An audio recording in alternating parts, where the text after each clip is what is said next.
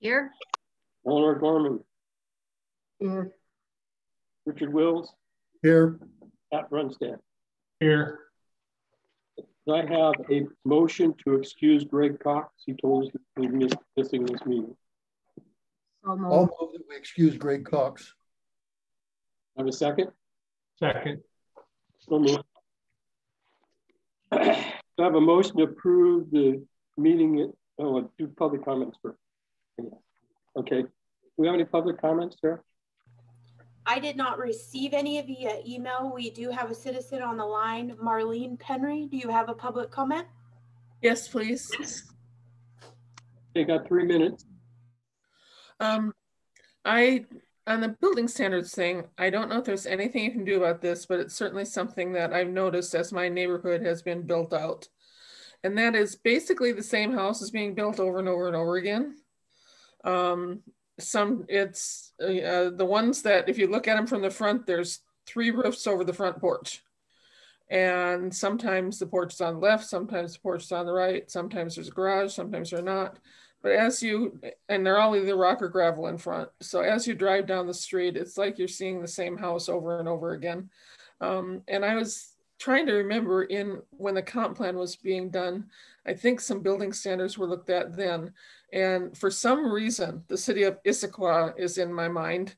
That may be, don't put any money on it, but I thought they had some sort of standards about the same kind of house being next to each other, or at least a mirror image of the house counted as the same house.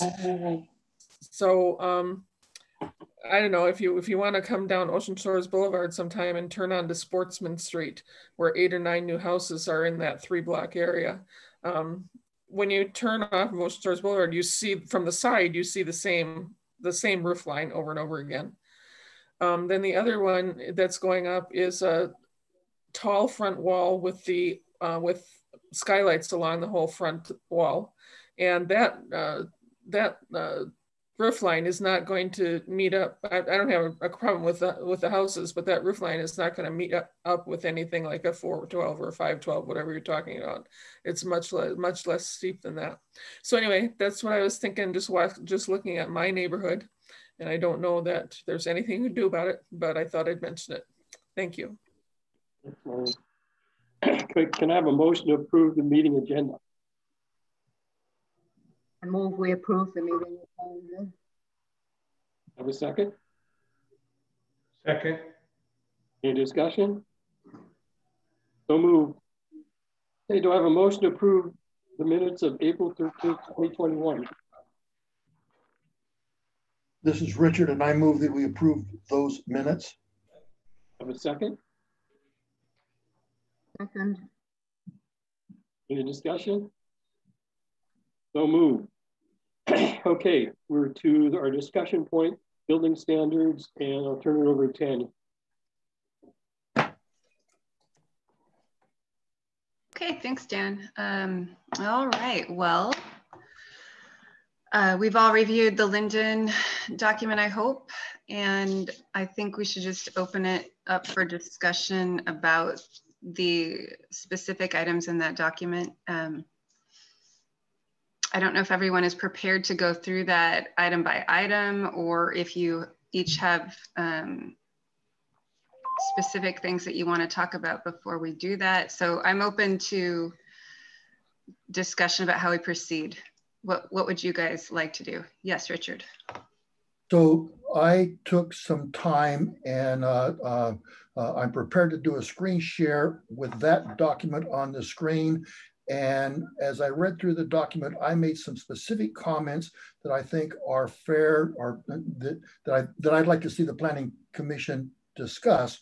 So if that will help the meeting, I can have Tanya turn on screen share, and I can put that document on the screen, and we can just go down the document.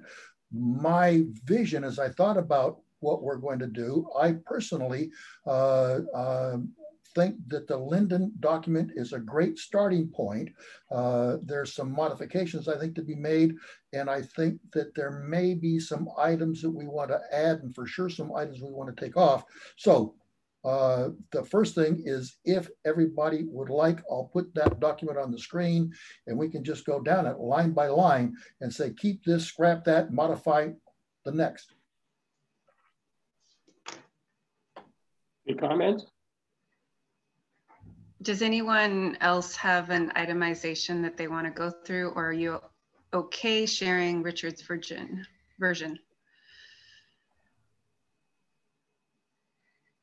I think it's a good starting point. Perfect. Okay. So I will do, can I do a share screen? Yeah, I think you can. It's on the bottom of your. If I do share screen, won't it show my screen? It'll show your screen, exactly. Okay, so don't we want to share your version of the document? Well, the advantage to my version is I've already made comments, Right. But everybody may or may not agree with my comments. I still want to bring them up.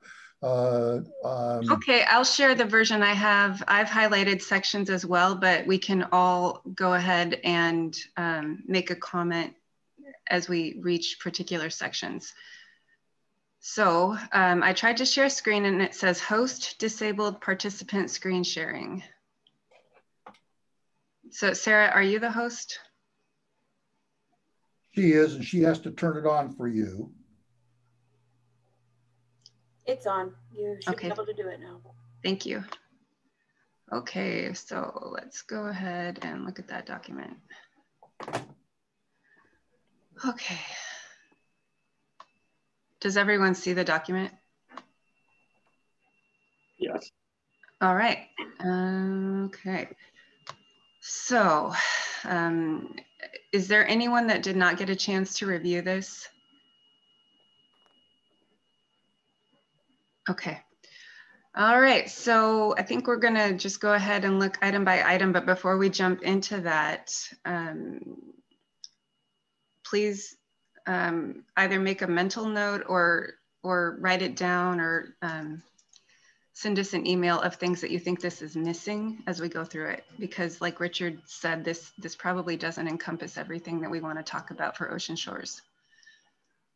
Okay, so ignore my highlights. These are just things that I thought were interesting. So we'll just get started then. So 1922.010, it just talks about why Linden has this particular ordinance. And I think that that's pretty self-explanatory. So the purpose, something I thought that was interesting when you look at at B.1, the purpose is to enhance property values, but also to invite pedestrian scale elements and to ensure adequate parking. So I think that as we talk about design standards, we've been limiting ourselves to specifically talking about the structure, but we could also be talking about the neighborhoods and pedestrian accessibility and a whole number of other things. So just something to keep in mind. All right, so they also encourage in B2 to encourage low impact design. That is another thing we have not even begun to talk about that we could be adding into these discussions. We could add in low impact design, which is basically stormwater management. We could add in green building design. We could add in a lot of things into this discussion. Okay, 1922.020, so I'm on page 2, right at the top here in bold. And then it just talks about the objective, and it covers different sections. So A, we've got lot coverage. I don't think that's that important for today. We've got building orientation. Tanya? Yes. Sorry no, go ahead. Pretending to take notes, so I'm a little slow on the come. BC, to reduce the visual impact of garage and accessory structures. So what this means to me in other neighborhoods is they say, no, I don't like your house because I see your garage doors. We want your garage doors to be on the side of your home. So this right away for me raises red flags that you're literally telling people, I don't want to see your garage doors. Yeah, that's a good point. They have an entire section in this about garages. So, I mean, I think we probably would not be copying and pasting this. Right. We would just be getting some pointers from this and then making our own language. When you've got 80-foot wide lots, which Pat, is that the normal lot size No, like 60 for a lot of them, right? 60, okay. Then things like this make it virtually impossible to do. So we gotta be careful. Yeah, a lot of the specifics on this probably won't apply for us in terms of setbacks. But there are some interesting things. So we'll just kind of go through, and please, anybody just stop me if you want to discuss something in specifics. Okay, so building orientation. This could be relevant because they talk about where the primary pedestrian entrance is to kind of make things appear inviting to people walking down the sidewalk. Now, we don't have sidewalks and we haven't really talked about this, but I do think pretty typically you want to see a front door along the street side. So that's something we could specify in our code. So I have a question. And, yes. And my question is, my idea is that we would start with this document and modify this existing document. And what I think I heard you say is that you want to instead take what items and create a brand new document. So I would just appreciate clarification of how we are going to come up with a final document. And it just seems easy to take this existing document. We're talking about 1C to reduce the visual impact and the garage door thing. And in my opinion, we just delete that line and move on. Or if we need to modify the wording of a line, we just modify it in this document. And when we get done, we will have the outline of a new Ocean Shores document. And I just make this suggestion, what is going to make the process easiest? I agree with you, Richard, and that would depend on how much of this document we actually want to keep. I currently, after reading through it today, think we're probably just going to pull out a couple of things and likely won't need the majority of this document, but I could be wrong, and I am not the authority on how we proceed forward with this. And based on our success with City Council,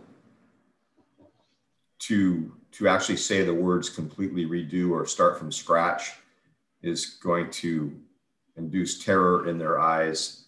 I too would support what Tanya just said about taking bits of good out and then inserting that into ours.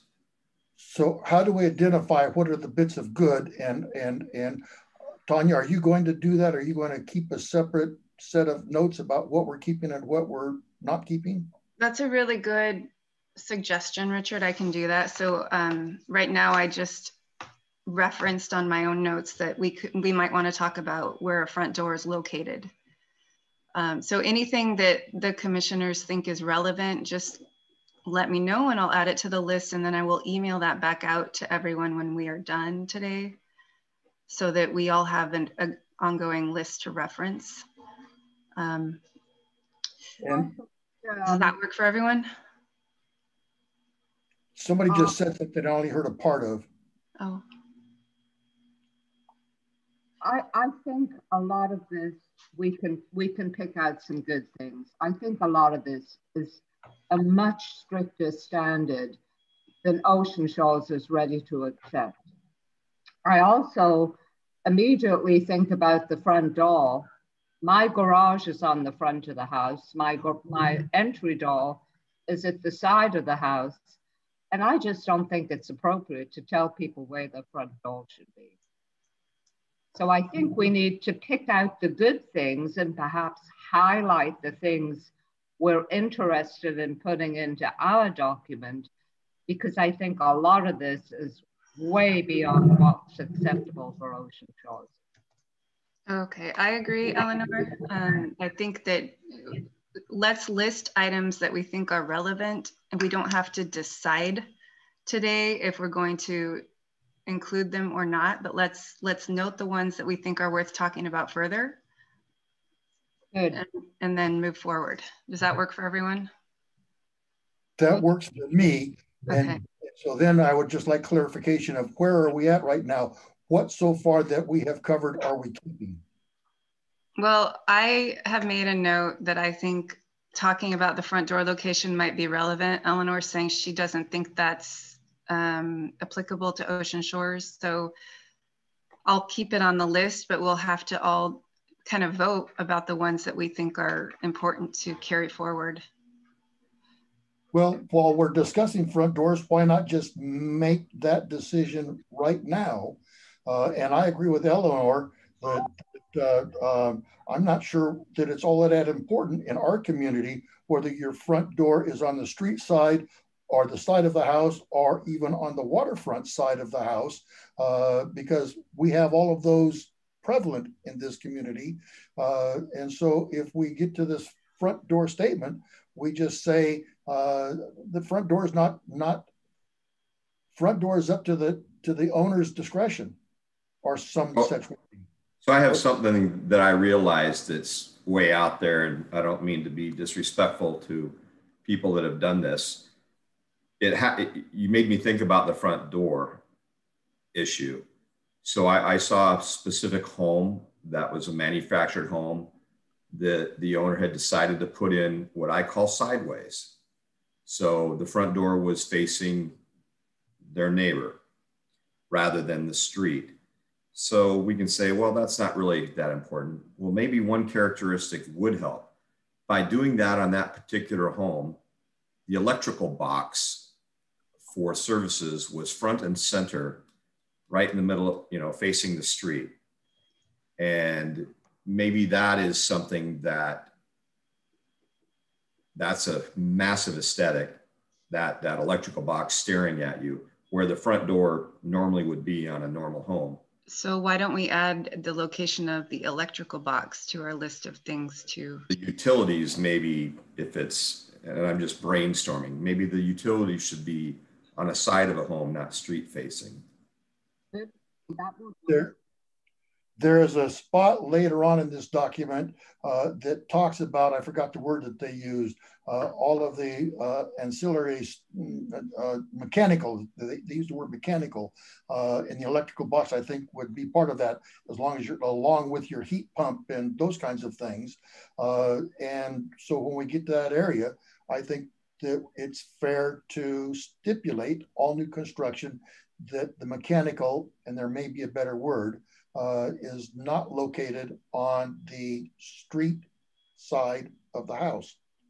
And if we want to be even more flexible, to say at least that it's covered, meaning someone has a shrub that completely covers it so you don't even know it's there. Just something to soften that part of an installation. And I agree, and the Linden document does say that. Cool. All right, so keep moving forward. So we were on B here, building orientation.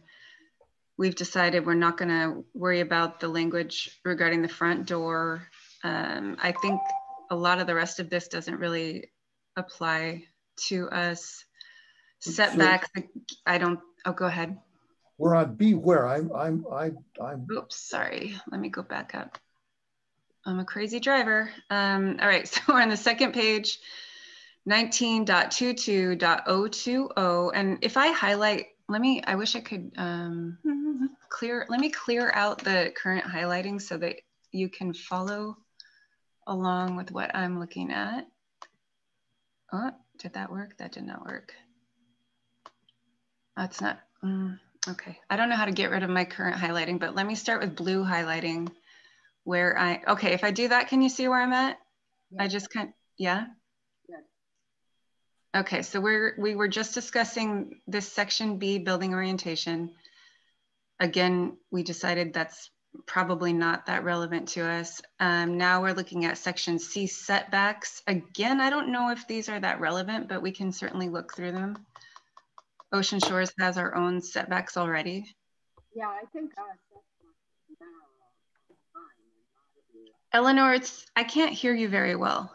Oh, I have my sound up on here, everybody. I said, I think the setbacks that we have in Ocean Shores seem to work pretty well. Okay, so we can probably just skip this whole setback section. So I agree, something's going on with Eleanor's audio.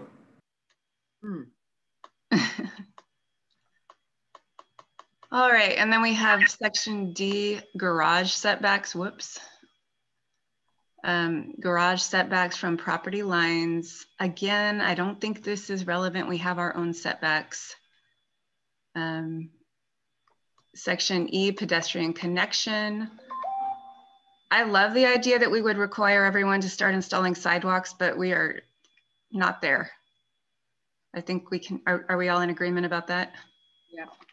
Yes. Okay. Okay, so this is not. So I do have a question. Are we ever going to be there? Other towns like Montesano just say, sorry, you're getting your building permit in 2021 and the new ordinance is you build a sidewalk to nowhere, but eventually they get hooked up. You know, Puyallup does that as well, and has for decades in their downtown area. So if you, I mean, that's going to be a tough sell though, you know. I think the biggest problem is I think most people that already have a home in Ocean Shores love putting extra burdens on new buyers and new owners. But the biggest issue would be the city staff needing to determine what the actual setback is, you know, where is the right of way, so that there isn't confusion. And I worry mostly about them being able to do that. I'm not worried about a new guy building a house that is burdened with spending 10 grand on a sidewalk. I'm worried about the city staff having the pain of deciding where that setback is and being consistent so that the sidewalks eventually do line up in the future. I'm afraid of that horrible thing called a lid coming up. I think we should stay away from it. Well, if owners are spending the money on their own to do it, that prevents us from ever having a lid proposed.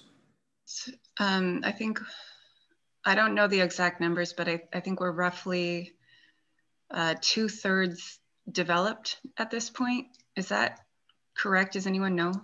We're close to half. About half? Okay. So, can I make a comment about requiring sidewalks real quick? Please do. So the issue with requiring sidewalk is feasibility. So a big majority of the houses that are built require a culvert. That culvert's put in because we have open ditches for drainage, and the sidewalk needs to not be on personal property, needs to be on city property, because those sidewalks are essentially turned over to the city. The problem is with a lot of these drainage ditches, the property line starts right at the edge of that ditch. So you would have to fill in the entire drainage ditch with culvert and then put a sidewalk over the top of it. I don't know. If you add sidewalks, you're also talking about stormwater management, which is basically what Pat's saying. So it's not just installing sidewalks, it would be a bunch of stormwater management infrastructure along with the sidewalks. So it's kind of complicated, but I agree with Rich that we might want to talk about necessary setbacks to plan for future sidewalks. Well, I more agree with what Pat has just said, and I have a hard time visualizing how this one new house in the middle of the block, and they put a sidewalk in, and what does it connect to? And what Pat is pointing out is the sidewalk has to be in the drainage ditch. And most of the properties in the neighborhoods that I frequently drive through all have drainage ditches, and there's no place except on the owner's property to put the sidewalk. My personal thought at this moment is that we do not address sidewalks until Ocean Shores is ready to put sidewalks throughout the city. I agree. I disagree, because I think that if we're going to look at building code, we might as well talk about what are the setbacks for the existing structures that we are permitting that would be necessary to allow sidewalks in the future. I don't think it's a major change. I just think it might mean people have to move their fence back like 3 feet or something. I just think One One thing's coming to mind too. I didn't think about what Pat was discussing, and you guys are right. And the terminology that I hear in other cities isn't drainage ditch, it's biofiltration swale. So we're being very good to the environment because we have these biofiltration swales that the water is going to and slowly seeping into the earth, rather than being rushed down some stream and, you know, into the ocean. So I do see the complication, and I think the real terminology for us is the biofiltration swale, because a lot of places the water just sits there and absorbs. I think, Rich, to that point, a biofiltration swale works in the summer when we don't have a lot of rain and we don't have a high water table. A biofiltration system doesn't work in the winter because our water table is at 2 feet. There's nowhere for that water to go, and all it's going to do is flood, which hence the drainage ditches, which are kind of a biofiltration swale. They fill up and they stay full for days. So then if you exacerbate it, put sidewalks on top of that or behind it or in front of it, whatever you do, is just going to make things, I mean, you'd have to get a whole bunch of civil engineering done on this thing to make it work. And that would be putting this burden on the— Then there's no place for the water to go. I get it. Correct. Well, the other thing is Ocean Shores is a little over half built out. And it's sporadic. You've got a lot here and there that's in neighborhoods that isn't built on. So how can you tell the new guys that they got to put in a sidewalk when the other places don't have them and they're not going to get them? Well, that happens all the time, and it's not a popular discussion, but yes, it's uncomfortable. Well, it's not. And my belief is that would never fly. I just can't see it getting past council. Oh, I agree with you. They've done it in other cities, though. Montesano is the perfect example. They have sidewalks to nowhere, everywhere. Yeah. Is that how we want Ocean Shores to look? That would look dumb. It does look dumb.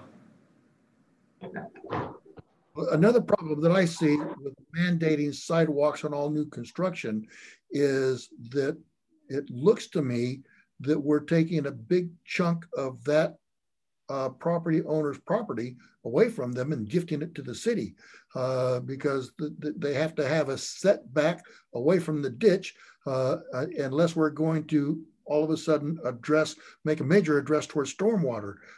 And as Patrick pointed out, our existing system barely handles winter rains as it is, and we add impervious sidewalks to that. And I think that we are creating a major stormwater drain off issue by mandating sidewalks in residential neighborhoods. Now, demanding sidewalks in the business districts is a whole different kettle of fish, I think. But right now we're talking about residential. Okay, so I think we can all agree. Go ahead, Eleanor. I was going to say, I think at this time we should pass on sidewalks. I think it's just a real can of worms. And I don't think there's any way we'd get agreement from the council on that. Just my opinion. You're right. So could we move on to the next one? Okay, so if you can see top of the first page here, section D, we've got garage setbacks from property lines. Again, I don't think this is relevant for Ocean Shores. We already have regulations about setbacks. Section E, pedestrian connection. Again, not really relevant for Ocean Shores. So if we get into 19.22.030, we've got residential architecture and attached garages. So there are some pieces of this that could be really useful. Section A talks about residential structure, and it says all dwellings must be placed on a permanent foundation, and the space between the foundation and the bottom of the home must be enclosed by concrete or approved concrete products. So this would actually coincide with the modular or mobile home problem, where they're not placing them right now on a what I consider a proper foundation. And if we kept this wordage in, I think it could take care of that problem, where they would have to be set on a permanent foundation. I agree. All right. Didn't you mention that the base has to be concrete, almost like the floor's got to be concrete? So in our existing zoning, and I may get these numbers wrong, but we have 3 zone criteria specifically molded to manufactured homes, and I think that it's zone 6A that you can live in your pickup mobile home on that zone, if I read that ordinance correctly. And then zones 6B and 6C, and I may have these upside down, that they all require a permanent foundation. So permanent foundation is already addressed in the zoning ordinances. And then a second thing is, I'm not sure I understand, and if somebody can make me smarter, why the need, because it's both here in the Linden and in the Ocean Shores, a concrete appearing skirting around the mobile home. What's the reasoning behind that? Well, can we just backtrack here a little bit? I've watched them put in modular homes, and they're sitting them on about a 12 by 12 inch cement piling. I think they should be on a permanent foundation, just exactly the way a stick-built house is.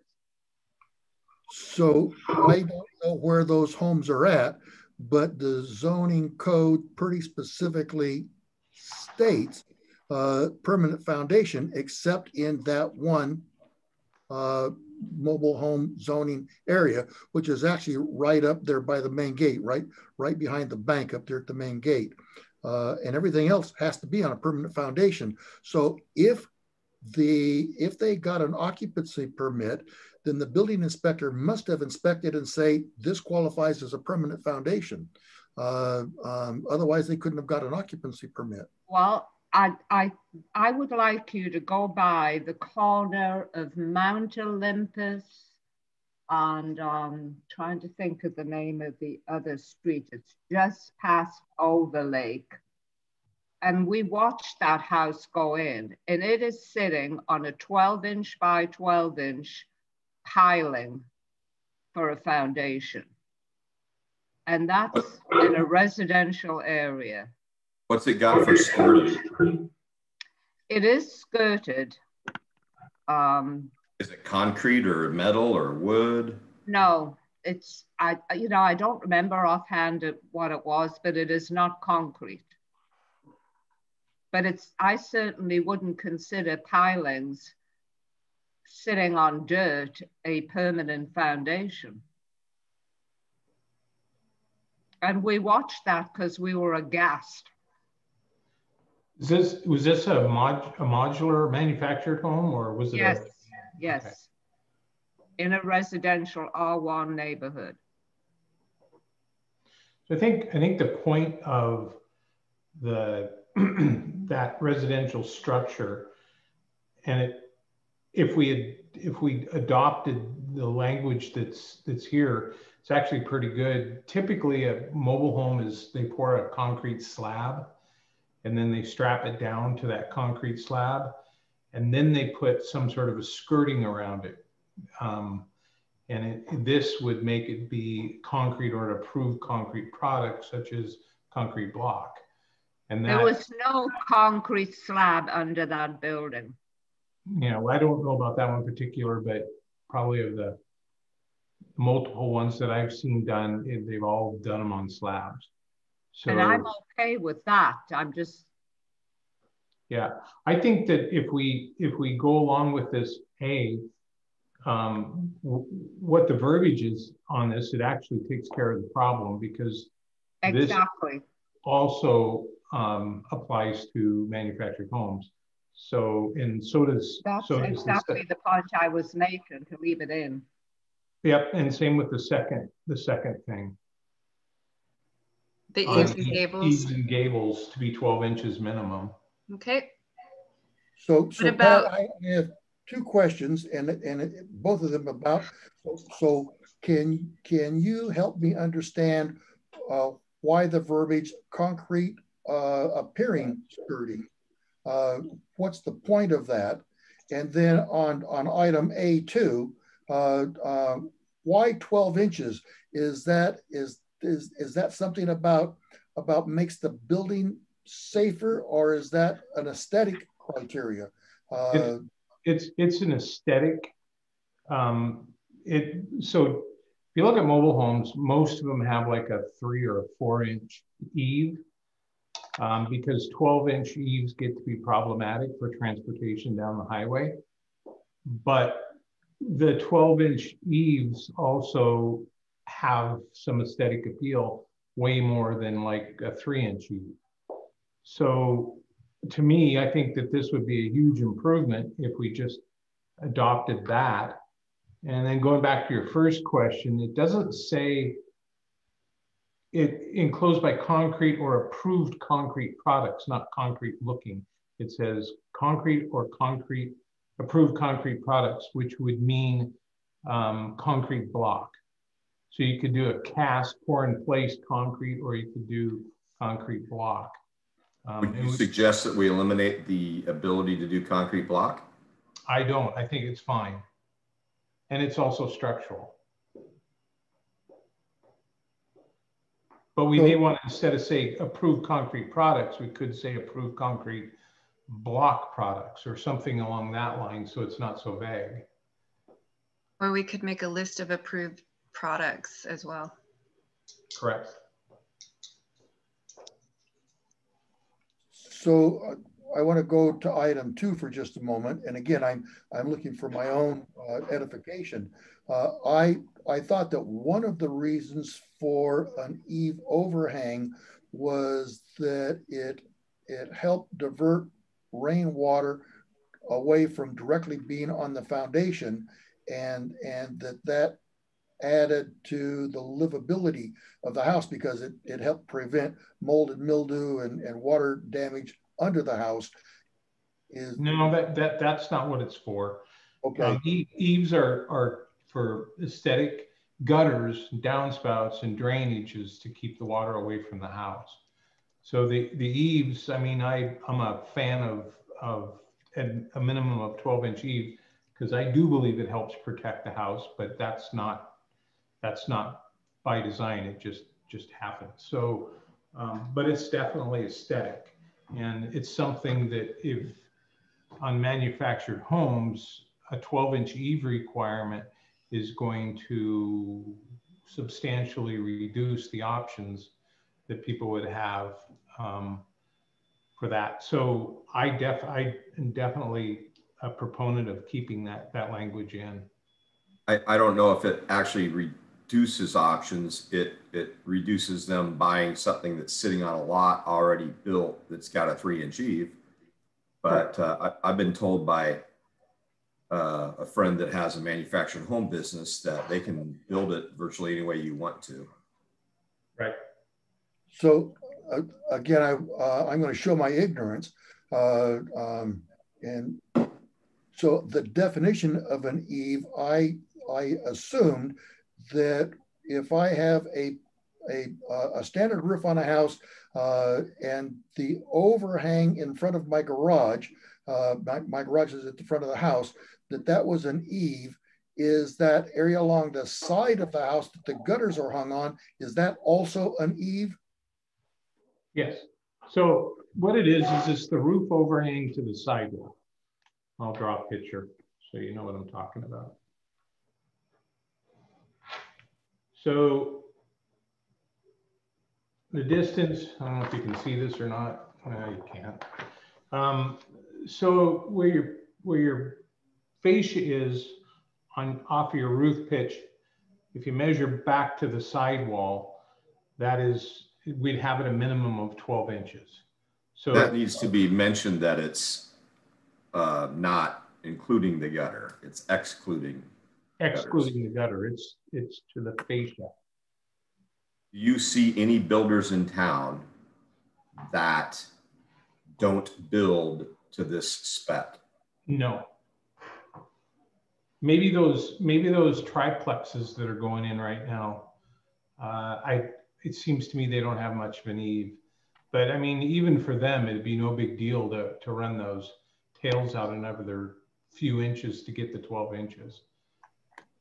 And those examples that you just gave, they're as close to a manufactured home as I've seen stick built in this town. Correct. So as I better understand the language, I am very much in favor of leaving A1 and 2 pretty much as they are. Somebody suggested some slight modification. That thing about the eave does not include the gutter. I think that's important. So I'm in favor of what that says, and we add the language and does not include the gutter. And the product. I'm not so sure about number A2 though. The last sentence in A2, I think I'm not comfortable with leaving that in there. Yeah, correct. So this is not applicable to re-roofing or additions to existing structures? Yeah, so, I think if we have the 12 inches, if they add a room to the house, they still have 12 inches.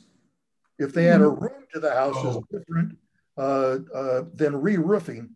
Oh, I see, in additions to existing structures. Yeah, I see what you're getting at. The only problem with that, Rich, then I have to have 12 inches.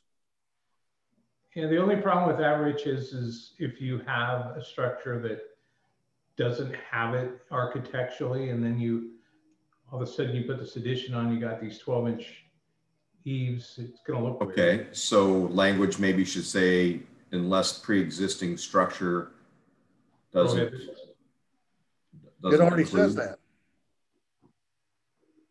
it already implies that. Yeah, he's putting a caveat in there that if it looks right, it's okay, and if it doesn't look right, that's okay.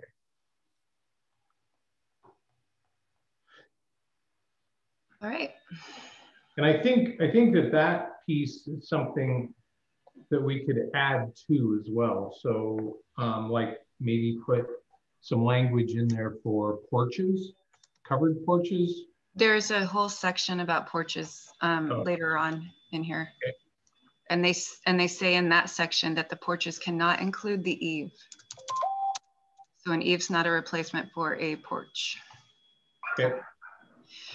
Okay, so if you guys are noticing on the side, on the left side of the screen, I'm adding comments. So anything where you want the language to be changed, I'm noting it in the comments. And then I will share this version of the document back out with everyone after the meeting. Great. So Tanya, I thank you. And I think that what would also might be helpful is those things that we have said don't apply, just go ahead and delete those out of the existing document so they don't clutter it up and we're reading a bunch of stuff that we've already rejected. Did that make sense? I guess I'm a little uncomfortable just going in and deleting everything right now. Just redline it. I'm highlighting everything. I'm highlighting everything that we want to keep in the bright blue. So anything that's not highlighted in bright blue, we can ignore. Is that okay? So that gives us an opportunity to see what we are taking out and what we are leaving in. And it just leaves, yeah, it leaves the context for whatever we're talking about in case we need to reference it for some reason. Yeah, okay. Okay, thanks. Now on to B, building height. Again, I don't think the building height really applies to Ocean Shores. It actually does. There's zoning for it. So if you leave the first sentence in, it covers it. Okay. Take out number 2 completely. Okay. So do we want to make any changes to our current building height? No, it actually works really well. Okay. All right. Okay, now we are on to section C, roofing. So they specify what roof materials you are allowed to use in item 1. So we've got wood shingle, shake, composition, asphalt, laminate, clay, or architectural metal. That's good. Okay. They say that membrane roof or a built up, oh, I'm sorry, I'm jumping ahead. So item 2, no exposed fastener corrugated metal or corrugated fiberglass. I think that makes sense. I was just wondering if you have like an outdoor patio or a gazebo or something like that, I feel like it's okay to have something a little bit less permanent there. There's certainly a number of roofs in town, Pat, metal roofs that have exposed screws. There are, but that's kind of the thing of the past. People aren't doing that anymore. Everything's standing seam. Okay. So I like the idea of saying what we want rather than what we don't want. And I would suggest rewording this to say something like, what do they call it? Architectural metal roofs. The fasteners on architectural metal roofs will be hidden by the overlapping next sheet of metal. I didn't say that, I didn't word that correctly, but rather than say, I don't want to see exposed fasteners, so I say, I want fasteners to be covered by the adjoining sheet. Did that make sense? The only thing is, Richard, is number 2 just spells it out. So if you read number 2, there's no question. It's like, okay. I can't have metal fasteners on there or exposed metal fasteners. So are we, go ahead. Okay. I'm easy. Okay. Number 3, I definitely have an issue unless it's defined better, because membrane roofs are typical on homes with, I mean, if you have there could be a flat roof, and from the street, you don't see the membrane roof. But I mean, Pat, what would you say there? Well, I agree.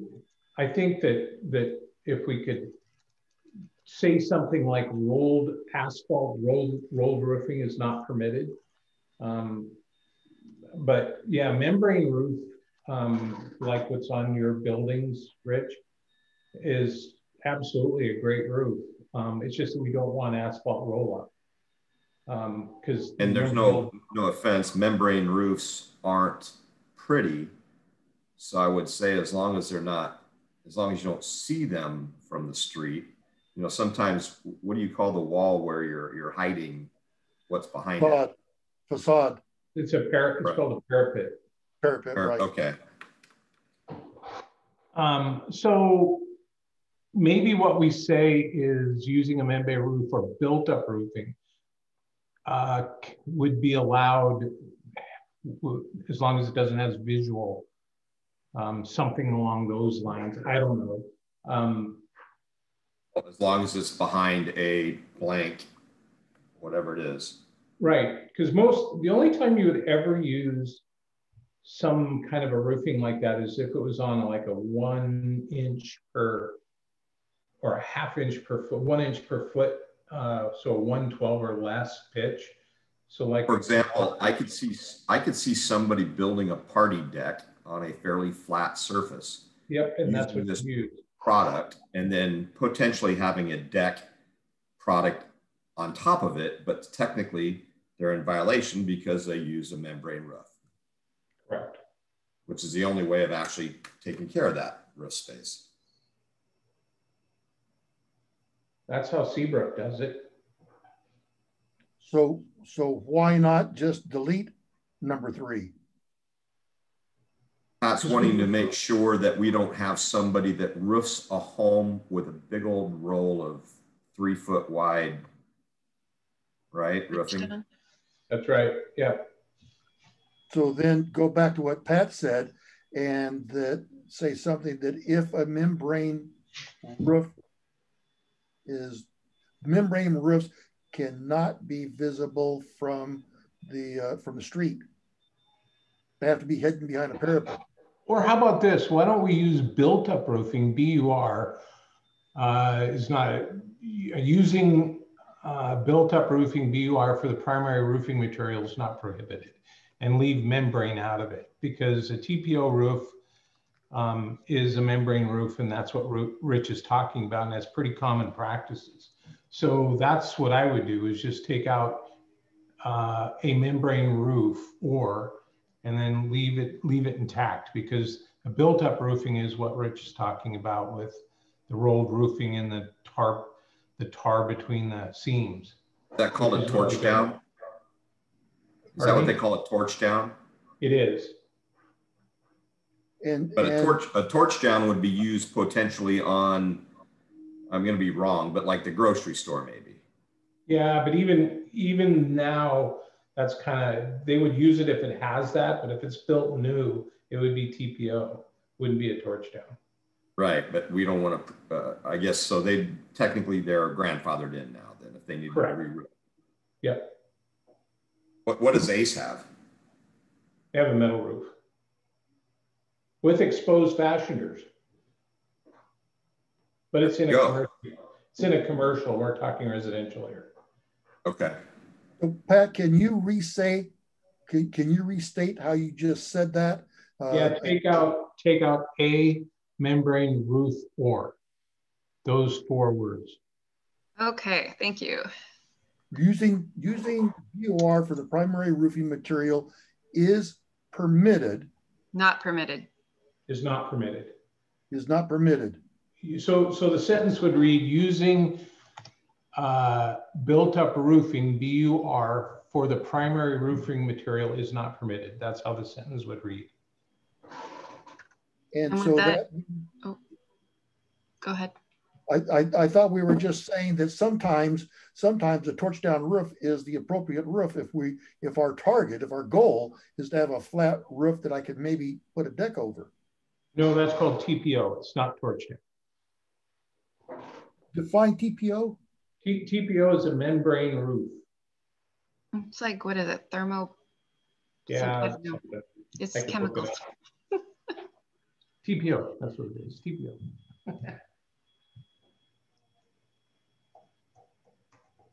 Okay, are we all comfortable with moving on to number 4?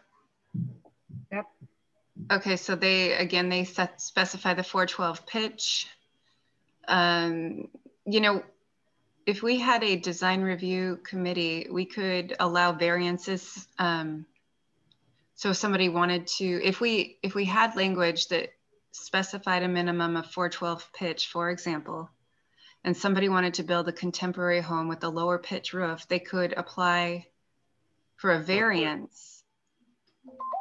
So that would sort of allow case-by-case exceptions. I don't know what you guys think about that, but it's just— I would like less work for the city employees personally. Right. Yeah. I don't like the minimum roof pitch. I don't. I agree with Pat on that. I don't like that. We don't have a snow load issue like other places, like Linden definitely has a snow load issue.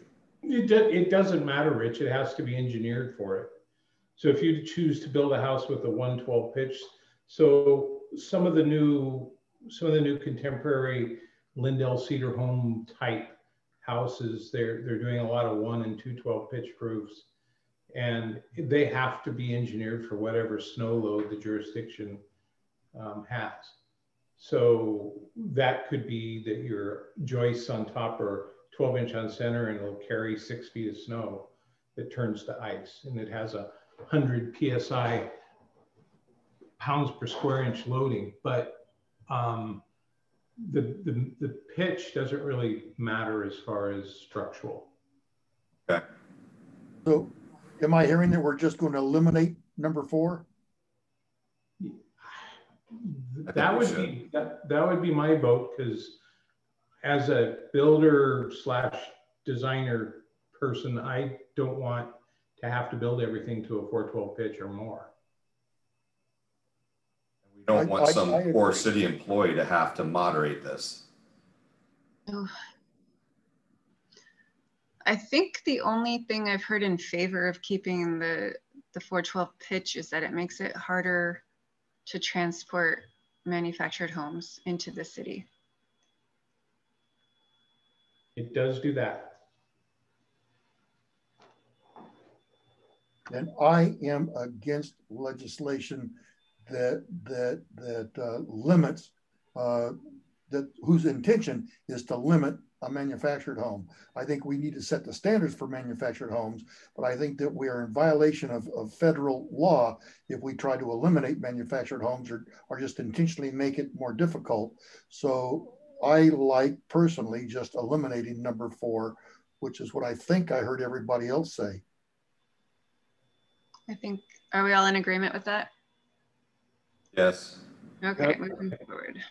Okay, so we have section D, building elevations and finishes. I think there's a lot of good stuff here. So number 1, residential elevations, and obviously everything we're talking about here applies only to residential. So 1A, the same architectural elevation shall be separated by a minimum of 2 other homes. And this is what Marlene was talking about at the beginning of the meeting. Basically, this is saying you can't have the same home next door to each other. I would suggest same you might elevation. You can have the same home, it's just they have to look different. Right, right. So Pat, could you explain what architectural elevation means in practical? Yeah, so you could do, and we've done this out at OIHET, you can design a house that has a cottage look to it. It's the exact same floor plan, but it's got higher pitched roofs. It's got gables instead of hips. You all know what gable and hip roofs are? No?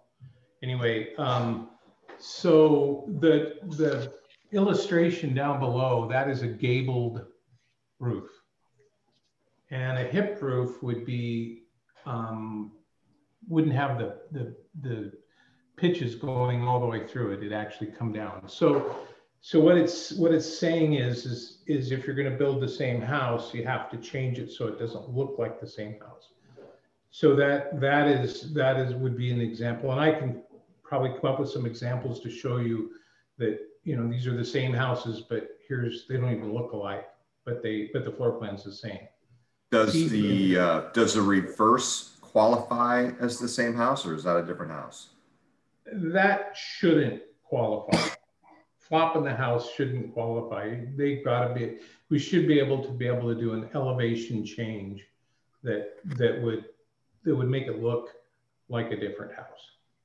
We would actually need to state something because, in a housing development, reversing the same house is one of the ways to do it. If you don't want those side by side, we should say something. Well, let's see, the same architectural elevation. So that does say that, because by flipping a house, that doesn't change the architectural elevation. All it does is just repositions it. An architectural elevation actually changes the look of the house.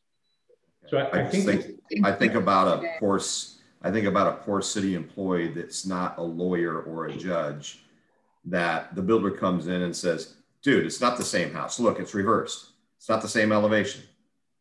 And then what does the poor city employee do?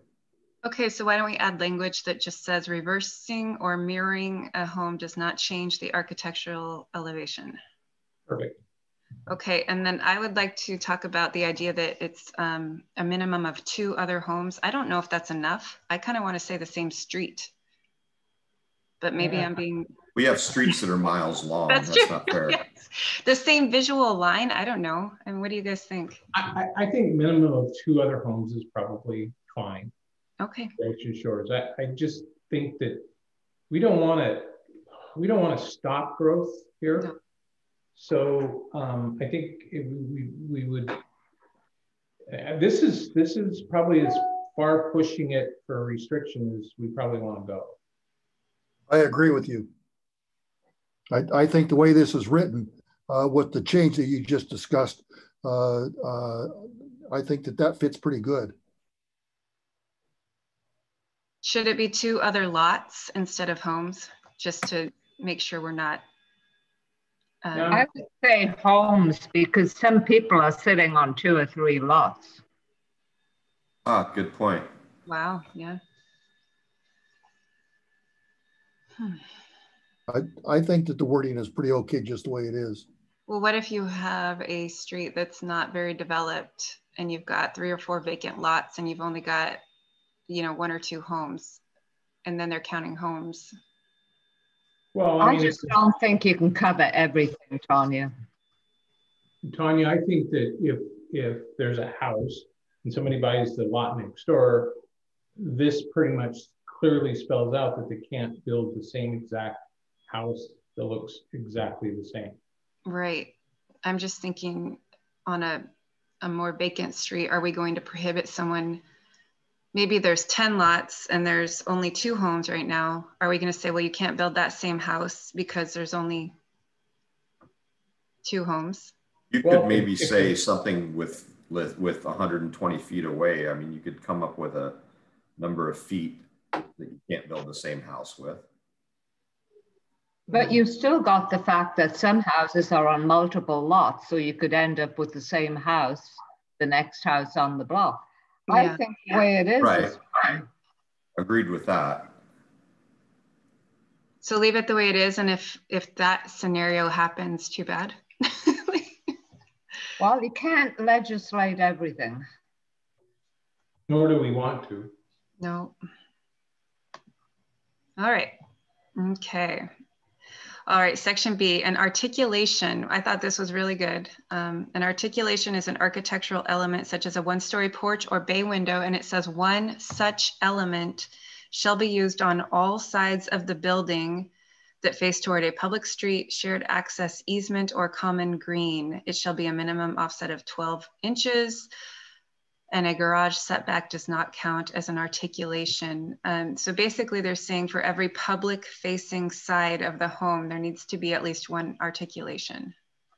And that could be a dormer, that could be a pop out like that you see on the bottom. Yeah, what do you guys think of that? 12 inches doesn't do much for a front porch. It's just a way to change the, house so that it has some architectural interest, so that it's not just a flat wall. I think, yeah, exactly. That's the whole point, is to not have just this big flat wall on one side of it. So this isn't, are we getting to another section that talks about porches? There is another section, yeah.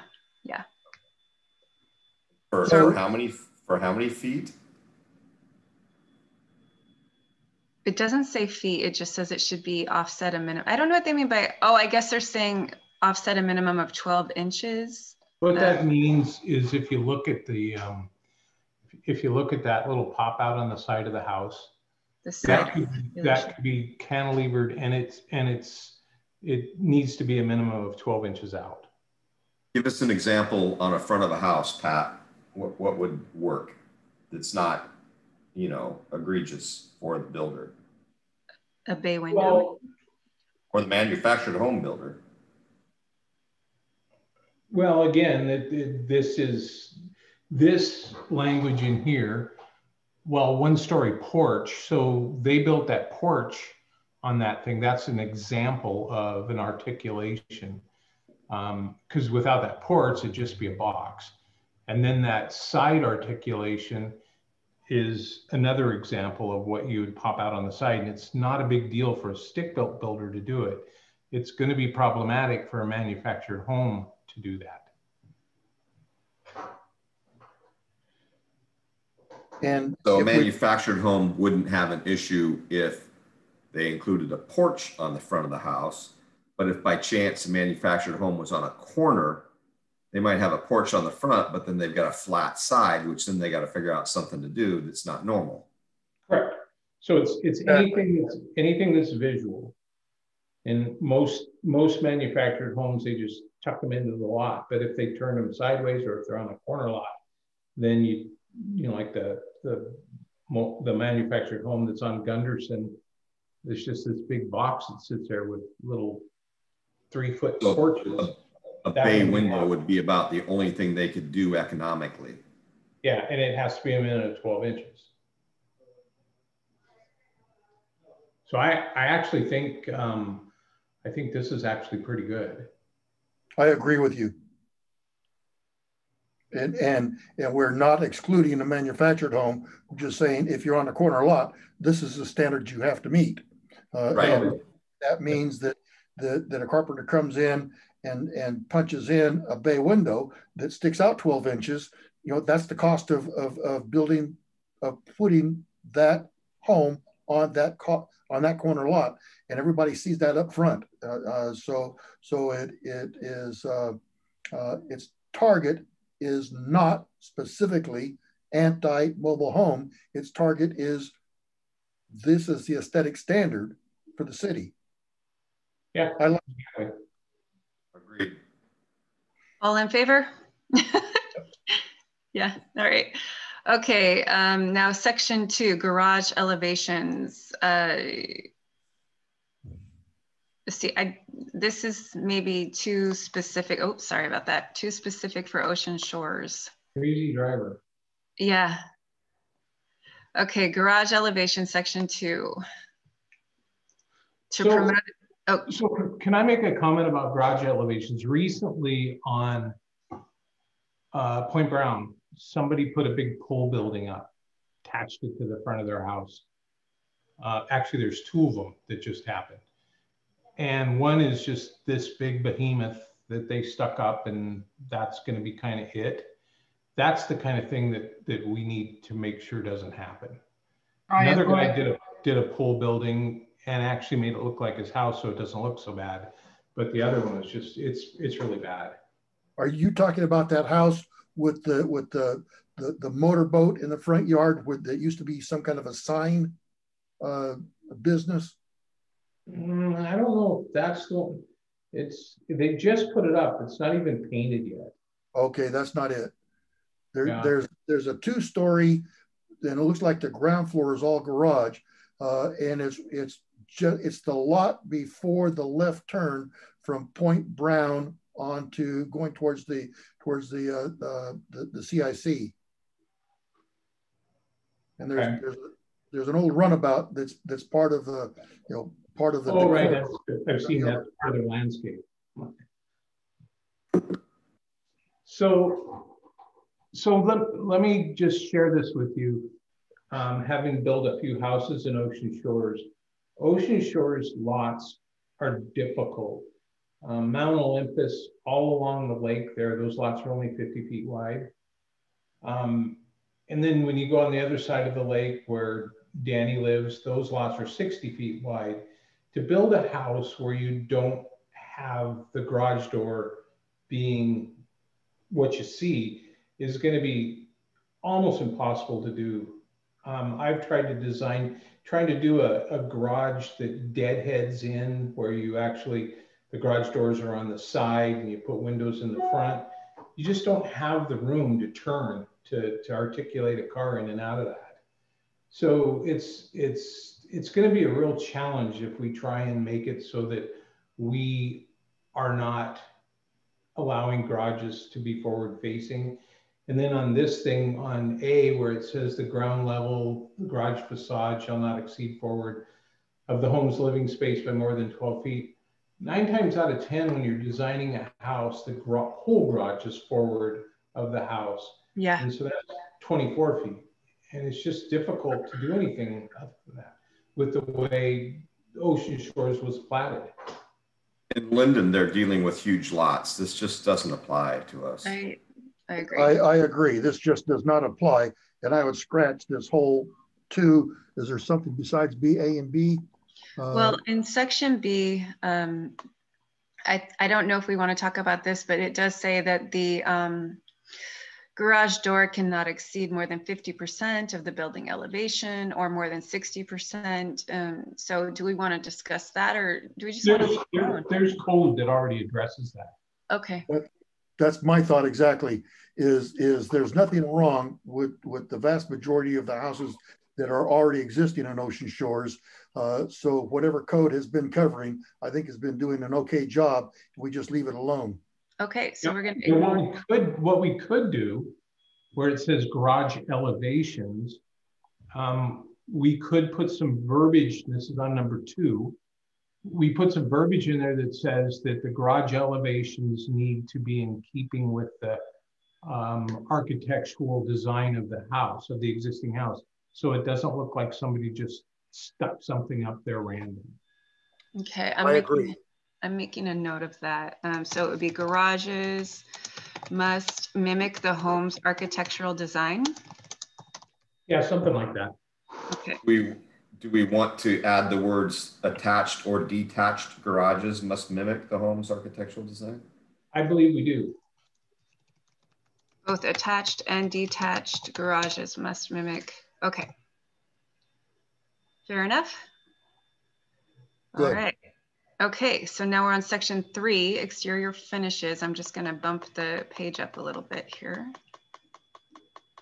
Okay. Okay. I know what we just did with that comment is I can't go build myself a big metal garage on the side of my house that looks like a big gigantic metal garage. Right. No, but what you could do is build a big garage with the same roof pitch and style as your house, and then it'd be fine. About my siding. Same. Same siding as my house. Well, that would be nice. Well, that's what I'm saying. We got to acknowledge that there's a lot of people, as Eleanor's talked about, double lots that will, and you know, they've combined them because they don't want to pay the extra taxes and extra community club fees that then go put up a big old metal building next door. Or T111. So maybe what we should say, both attached and detached garages must, I don't know if mimic's the right word, or if we say must be in keeping with the architectural design and exterior finishes of the existing home. Okay. That gets rid of my metal T111 looking siding. Unless you have it on your house. Which I do. No, you won't allow me to have that on the side of my house. No, has to be in keeping with what you got. So this specifically talks about garages. How about if somebody wants to put up a metal carport, are metal carports then still allowed? And there's an abundance of metal carports throughout this community. There's a whole section further down about outbuildings and carports as well. But I do think we should talk about it when we get there. Or we can talk more now, but I just wanted to let you know we will come across that later. Okay, are we good then for now? Mm-hmm. Okay, so now we're on exterior finishes, section 3. This is also good. It says section 3A, the exterior of the home must be finished with a minimum of 2 types of variations of materials or variations in reveals. I would want. Well, I'm out of sync, and I thought I had a nice house. Yeah, me too. I've got concrete siding that looks like wood siding, right? And the whole house is clad in that, and I think it looks pretty good. So Rich, to your point, so minimum of 2 types of material or variations in siding. So if you took lap siding or say T111 and you just cover the whole thing without, don't do any window trims, no detail at all, which a lot of houses have been built that way, that would be considered 1 type of material. 2 types of material would be lap siding, and then you would put trim around all the windows. That would be your second texture. Rich, as long as my windows are trimmed, I pass. In my mind, that is correct. Okay. So that I just said, it makes sense to me, but then I think we need to add to 3A, window trim counts as a second type of material. So I put a comment that says trim counts as a second reveal. Yep. So should I say window and door trim, or just window trim? Yeah. Okay. Beautiful. Okay. I think though that I like what you said though. I like keeping window in there. Okay. All right, and then we have section B, exposed fastener metal siding is prohibited on residential buildings. So there's some real high-end architectural metal that has things that look like bolts. I mean, Right. So I don't know if I understand what the purpose of this is, but do we put some provision in that allows somebody to get a variance to this? Well, you're ruining my ability to build myself a shop on my own property. I don't like it. You wouldn't want to pay for this one. So design elements have definitely changed in the last decade. Our current code, as I understand it, prohibits any metal siding. That is correct. So maybe we want to change the current code to allow certain types of metal siding. Architectural metal siding? Okay. So I'll make a note to add architectural metal siding. Yeah, I was going to say my lake house used to have shingle and architectural metal in it. I don't know, it seemed to sell pretty quick. Yeah, it did. Okay, so I'm using this section B as a placeholder to add that comment. So we're going to say architectural metal is an approved siding material. What I would do on that one is say, take accents, take the exposed fastener and replace that with architectural metal siding is allowed, or it's allowed on residential building. Okay. How about architectural metal siding is allowed, comma, with a variance, comma. Does that clarify? I think we need to make a decision if we're going to allow variances for aesthetic decisions, or if we're going to completely steer away from that. Because if we're going to allow case-by-case reviews for something, then we are opening up a whole nother process. Yeah, we are. And if we're going to do that, I think we should apply it to more than one thing. So Rich, an example of architectural metal siding is your ACM that's on your Chevy store and your Toyota store. Right. And that's really popular on super high-end homes. But it's a accent piece, it's not the entire piece. Correct. But so what I worry about here, that we're not saying that the architectural metal is an accent. We're just saying you can do it.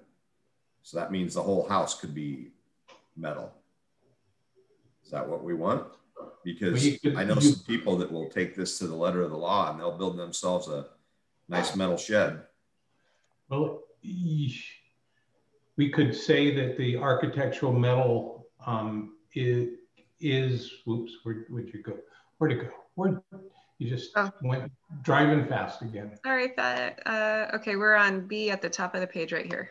Okay, we go up a little bit more, if you don't mind. Okay. Up. There we go. Yeah. So we could say that the architectural metal siding could be used as one of the variations in reveal. Okay. So that could be that. I don't know. So another thought. That sounds good.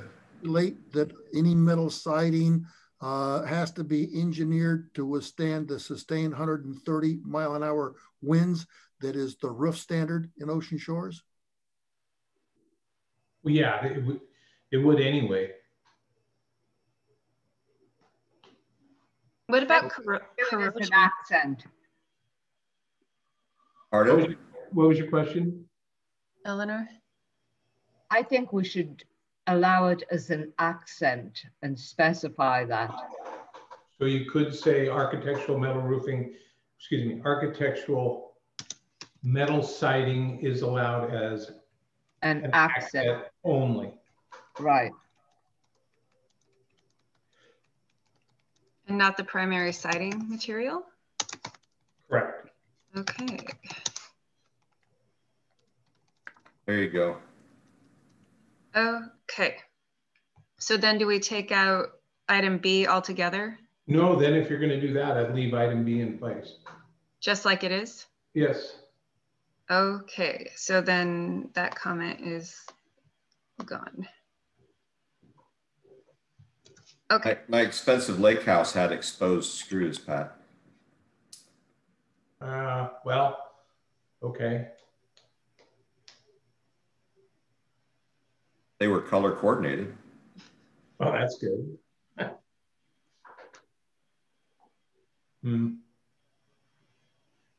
have to come back to that. Okay.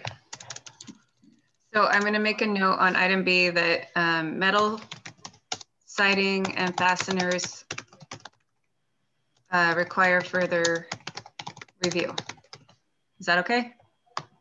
Yep. Okay, awesome. Okay, item C, exposed ends of stone and masonry facades are not permitted and must be finished with trim or end caps. Exposed ends, so like a cut end of stone or a cut end of masonry. Yeah. Yeah, I think that's fine. Okay. Everyone else, we're good? I think it's good.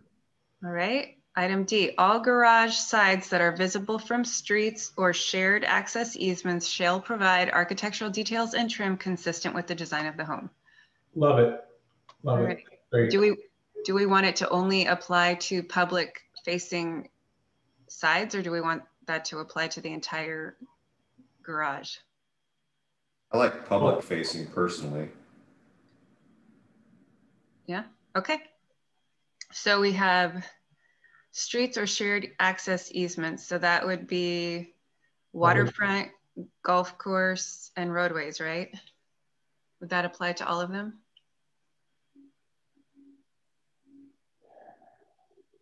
I think Wow, so. now you're pumping it up there. So when I build my big metal garage and I'm on the golf course, not only do I have to have the street side finished in product that matches my house, now you're going to make me do the back of it too. Yes. Yep. You guys are getting aggressive. You're hurting my rights. No. Wear a mask. I have my shots. You wear a mask. I have my shots. Oh, here we go.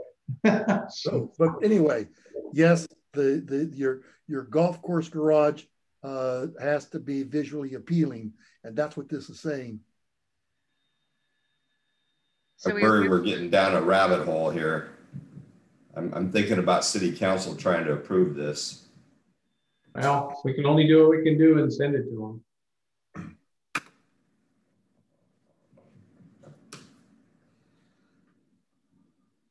Are we comfortable with keeping this as it is, or do we want to have more discussion about it? Just like it is. Yeah, I like it. Okay. Are you okay with that, Rich? And overruled. Okay.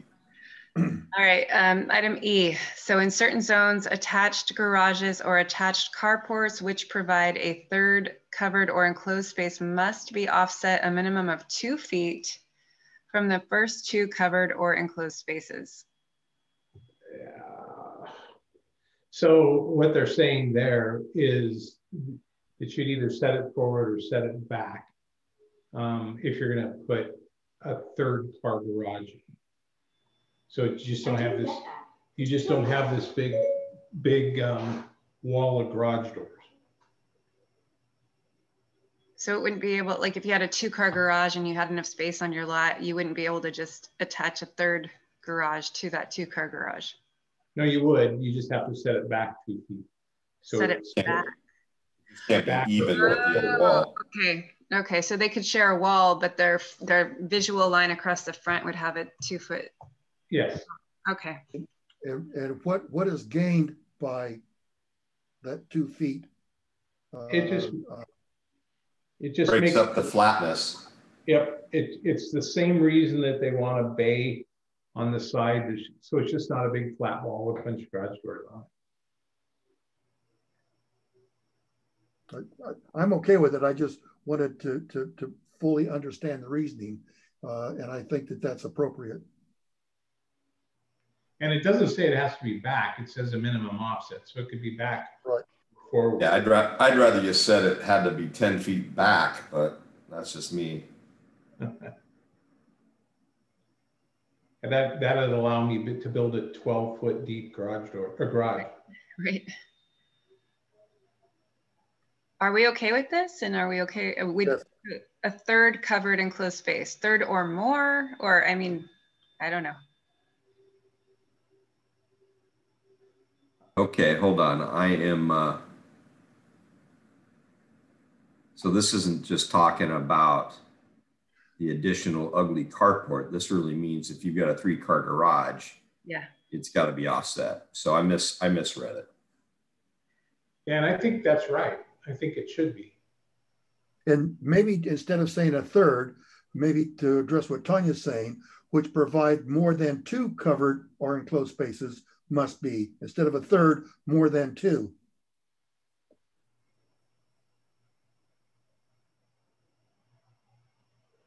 Okay. Or additional provides attached carports, which provides, yeah. It's pretty rare that we have somebody with a 4-car garage in Ocean Shores, but I guess it could happen. Or you can say a third or more if you really want to cover it. That's what my metal barn's for next door to my house. Would you quit? Or more. How about if you do that? Say, which provides a third or more covered or enclosed space must be an offset of a minimum of 2 feet. So what if, would the third and beyond all be offset 2 feet, or could they be different, right? I mean, it could be like a little tier where they. Yeah, you'd have to have a hell of a lot to keep. I know.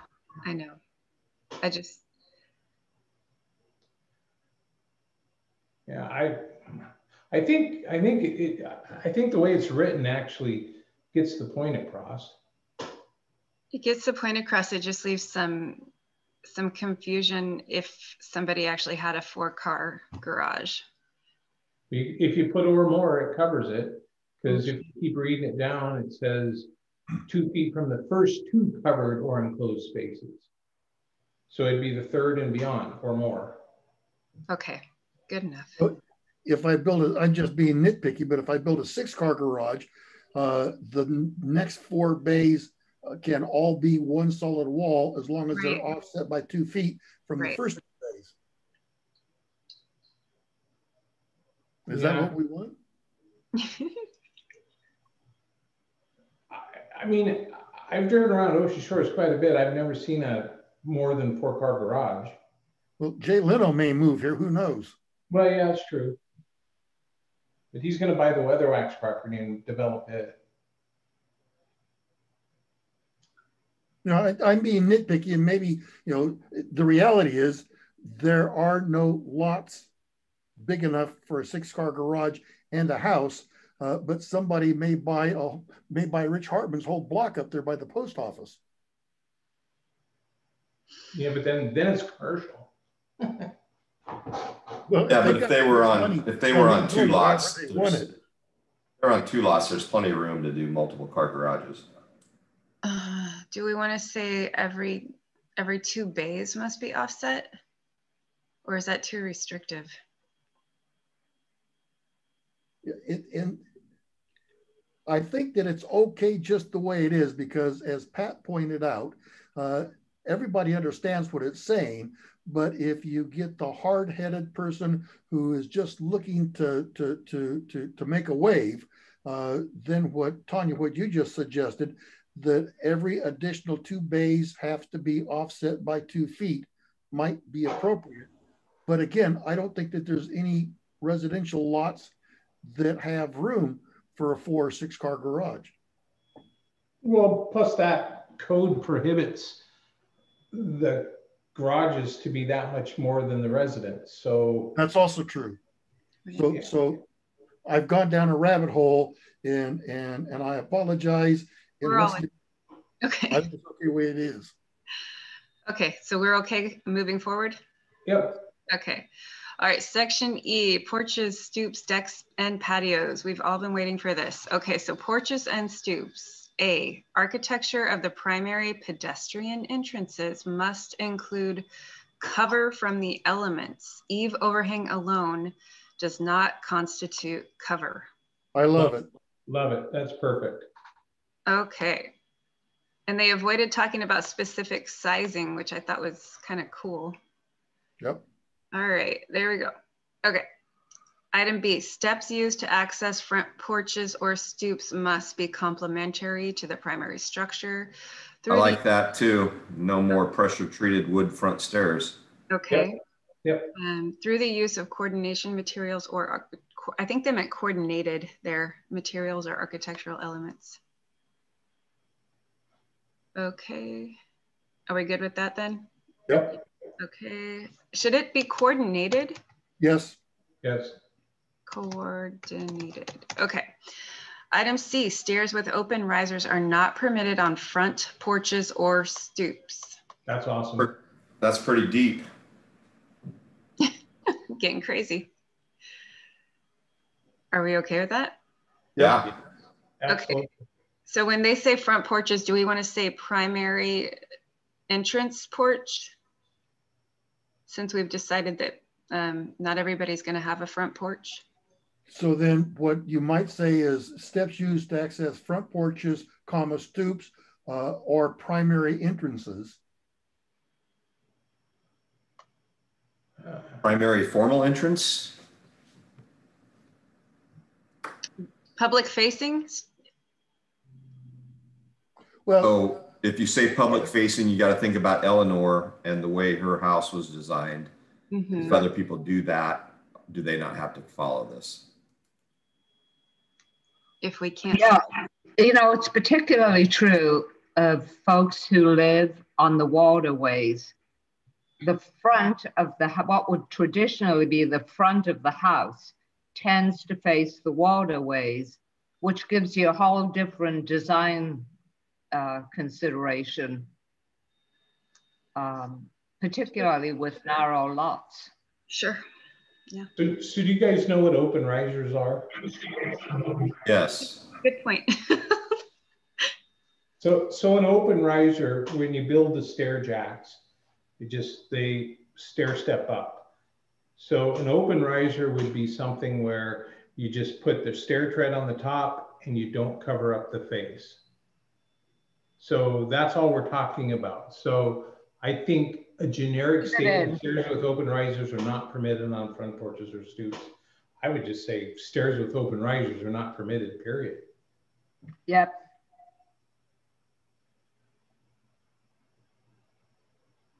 Even if nobody else can see it? Yeah, I mean, it's for no other reason, it's a safety element. You stick your big foot in there and you go up to the next step and you trip. Okay, are we all feeling comfortable with that? Yes. No objections. Okay, moving forward. Okay, decks and patios. So item 2A, uncovered wood decks and raised concrete patios not over 24 inches above grade at any point may be permitted within 18 feet. Okay, I think this gets into the woods on, or into the weeds on the. Yeah, there's already code that covers setbacks. Yeah. So as it sits today, a deck, uncovered deck, wood or concrete, can encroach 1/3 into a setback. So if you have a 25-foot setback on the back of your house and you built your house to that setback, you can have your porches encroach 1/3 of that setback, as long as you're not covered. That's current code. So we can ignore this for now. Wait a minute, let's see, what does the rest of it say? Roof structure, covered decks. Yeah, that's covered under our setbacks. The remains open on 3 sides that's not applicable, because you're gonna wanna probably enclose a lot of the decks out on the lake because of the massive amount of wind that you get. Yeah. Yeah, I would strike that whole thing because we already have that all covered by code. Okay. Is everyone comfortable with that? Yeah, okay, moving on to 19.22.040, detached garages and accessory structures. Okay, so they talk about their objective, and then they say to be considered a detached structure, the minimum distance between two structures shall be 6 feet measured from foundation to foundation. Yeah, our code is 5 feet. We already have a 5-foot code? We do. Okay. So do we need to change that? Do we care? Is that all fine? Let's see. I think it's, as long as if it's talking about architectural style, number 2, I think that probably is a good idea. Yeah. Okay, so but I don't think we need to have that. We could just make a reference to current code. Okay, so if we kept this document, we would just reference current code. Correct. Could I address something on auxiliary structures? We have 0 limit on how many structures you can put on a property. Just down the street from me, they've already have 4 and they're still building. Yeah, I've noticed that. And is that true? The current code has no limit, or is it just that it's not being enforced? There is no limit, I checked. Okay, and then you're required to get a permit though for a certain size. No, not for a shed. Or in fact, people that build a kind of an office, as long as it doesn't have running water, they're not pulling permits for those. And there's no limit to how many structures you can have out there. And I think there needs to be. Right across from me, we have a shed. Is there anything in our code that talks about what percentage of the lot can be covered by structure? The Linden Code refers to that. I didn't look very thoroughly in Ocean Shores code. So does our code, Pat, does our code tell what percentage of the lot can be covered by a structure? I checked with Alicia before she left, and she told me there's absolutely no limit to how many structures you can put on the property. But she did that you could only be 2 different things, Eleanor. covered. So there may be no limit, but is there a limit on the percentage of the lot that can be covered by a structure? Pat, you started to answer it, and then I couldn't hear. There is a limit. And I don't know exactly what the number is, but I think it's around 40%. I think she told us 40% before she left. Yeah. So I could build 10 or 20 structures. They're all 2 feet by 2 feet. But as long as I don't exceed the percentage of lot covered, then I'm in compliance. And I'm reaching out to an extreme, just to support what Eleanor is saying. Do we want to allow 20 2-foot structures? Yeah, maybe not, but is anybody actually going to build that? So if the percentage of lot is already covered in the existing zoning regulations, then I think that we've addressed this sufficiently. However, if I have my home on my lot and I have a vacant lot next door to me, you can see how I could build multiple 10 by 12 structures because I've got 0 coverage on that lot now. So she makes a good point. Should we say something about how many 10 by 12 structures can you have? 10 by 10. I thought it was 11 by 8. Well, I'm sorry. So 200 square feet. It's 200 square feet. Okay, so this example says 10 by 120 square feet. So Ocean Shores is 10 by 10? I thought Ocean Shores, like on a camping lot, I thought that you could have a shed up to 11 by 8. Well, it's still square footage. So Pat's 100 square foot? It's 100 square feet. Okay. Okay. So to Eleanor's point. Without a permit. To Eleanor's point, how many of those 100 square foot structures do you want me to build on my vacant lot here next door to me? I think there should be a limit. I hear you, because there's a good example with so many people that have extra lots. What's reasonable to let them get away with? I'm thinking 3. Wow, that's generous. I was thinking 2. Yeah, I was thinking 2 too. I mean, think about it, guys. The only reason somebody would do that is build 3, 4, 5 is to get away from having to permit a garage. Exactly. Sure, but I've got one of them's my office, one of them's my wood shed, one of them's my tool shed with my lawnmowers, and one of them's my hobby shed. And I really like them. Yeah, and what if you have a covered patio? Does that count as a structure? No. No. So we have to kind of specify what a structure is.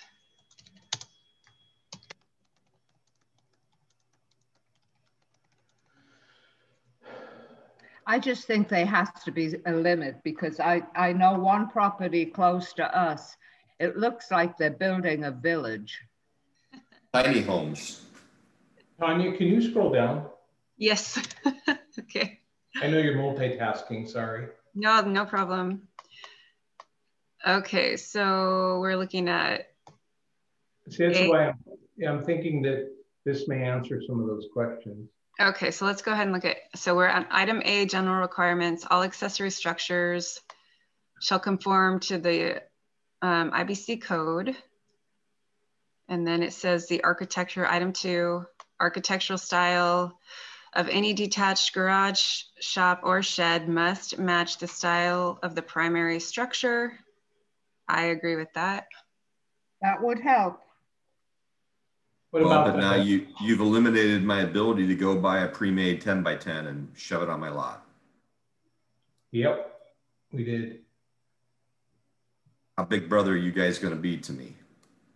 Well, what's our goal here? Is our goal to make Ocean Shores a better looking place? Right. And get the city council to approve it. You know, you've got a good point there. It would be nice to have it architecturally similar, but I think most people have a garden shed or would want a garden shed and can't afford to have it specifically built to match their home. Okay, but what about this? What if they buy a pre-made shed and they're required to paint the same color as their house? I think most people can afford a couple gallons of paint. I really like my garden shed to look like a garden shed, Pat. I don't want it to match my house. Okay. How do you attack some of those things? Well, you know, the house in question that I talked about has 3 or 4 different structures, and they're all different colors. Well, I'm an artist. Right. One of them's my pottery shed. One of them's my painting shed. And one of them's, my jewelry shed where I make jewelry. But I have to look at it. Right. So again, we've got to get city council to want to approve some of this stuff. Eleanor's not wrong, but how do you get through some of this? Well, I think if we could at least put some limit would be a starting point. Okay. How many dogs? How many pets do they allow? 3? So let's make it 3. That sounds perfectly logical to me. I know. How many whats do they allow? 1 shed per pet. Oh gosh. Okay. So I have a comment, and Rich, you keep saying this about how do we get it past city council, and the thought that's surfing through my mind right now is I don't care how we get it through city council. Right now, city council is so contentious that you may not get anything through city council. And our objective is not to mollycoddle city council. Our objective is to make Ocean Shores a more attractive community to live in. And then city councils can sort out what that means to them, and they can get over their contentiousness or not.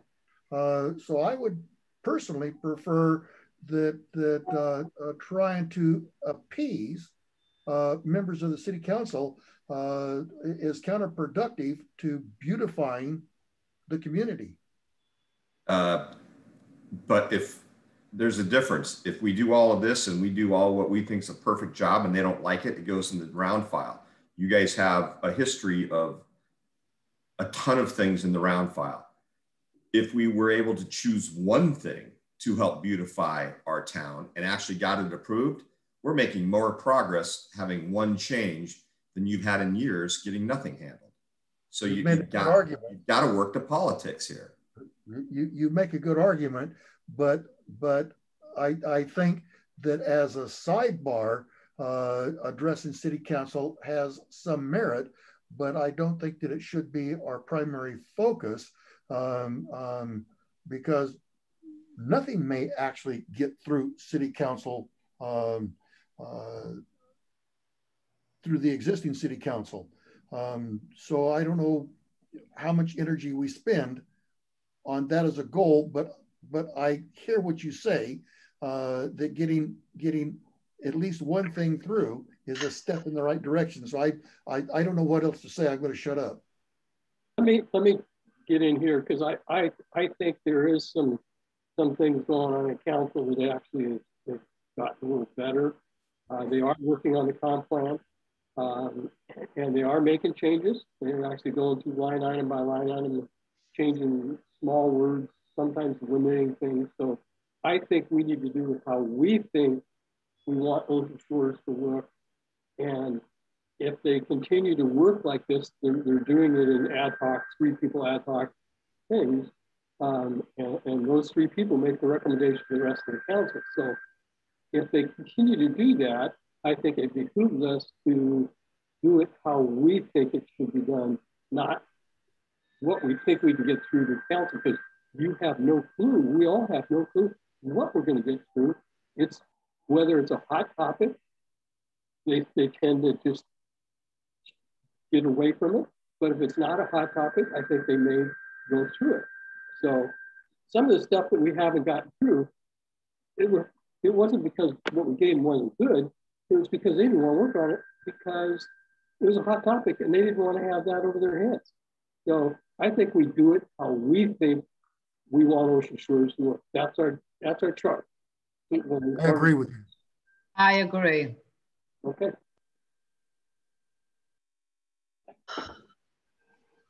All right, back to item A2. So we've got the idea that we don't want to restrict people from having a pre-made shed, but we also know that we would like to regulate them somehow. Do you guys have any suggestions for how we might,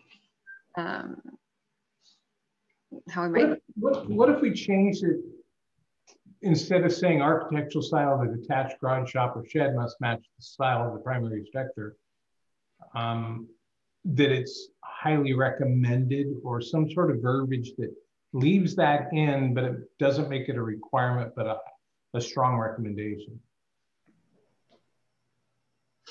Oh, I like that.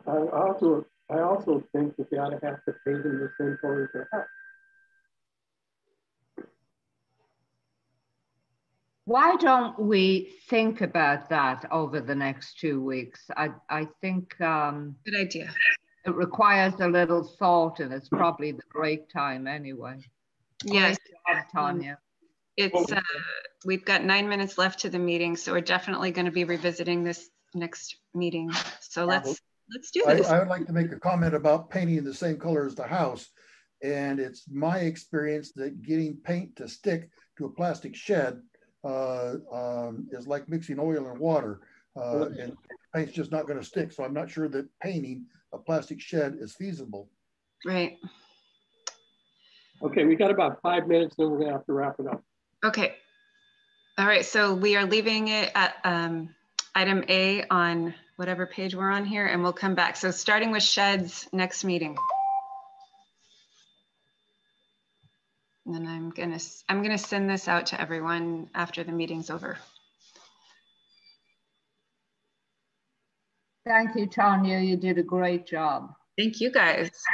And thank you, Richard, for suggesting that we look at Linden. I think it's really helpful.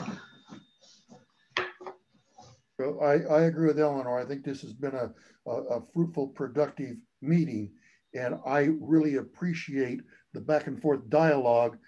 Sometimes I ask a question or make a statement just because I'm trying to get it clear in my own mind.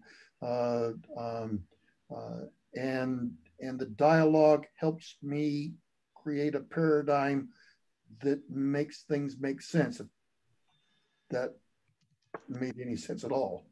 I appreciate the dialogue. So we're going to stop working on this and just wrap it up? Yes. Yes. Okay. Back to the agenda. Okay, our next secretary note taker is Greg Cox. I thought that Greg said he was not going to be here for 2 meetings. Oh, I talked to him. He wasn't going to be here for the previous one. Greg told me he will be back. Okay. If Greg's not here, who's backup? I think it's me. Okay. I could send that out. I've got a schedule on that. Send it out. Candy got it. Our next Plan Commission meeting is Tuesday, May 11th, 2021. Wow. I'm flying. So do I have a motion to adjourn? I make that motion. And I second. Okay, so moved. Thanks. Good conversation. Thank you all. Thanks, you guys. So Dan, I want to, actually, I can just say it here, that it may just be my computer, but I find you very hard to understand when you speak. It kind of breaks up, and I wonder if a really inexpensive a USB microphone would fix that. Just a suggestion. But when you speak, it's hard for me to understand. Okay, I'll look into it. How's mine sound? I don't have anything. You sound great. Loud and clear. Sorry.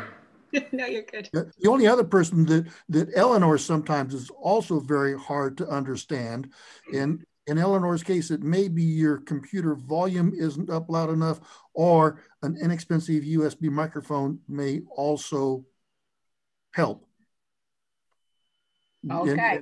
And it's just, I know that I have a hearing deficiency, and it's hard for me to hear some frequencies anyway, but so I try to address that, and I do that by turning my volume, my speaker volume up here. That helps, but consistently, Eleanor and Dan are hard for me to hear. I can hear Eleanor, except occasionally it seems like maybe, Eleanor, you get too far away from your microphone perhaps, but Dan, when you talk, there's some kind of a feedback going on. Yeah, it rings. So, yeah. See you guys next time. Okay, guys. Linda. I know it's Linda, Dan. She's back there whistling. I just know it. Okay. See you guys. Bye, guys. Bye.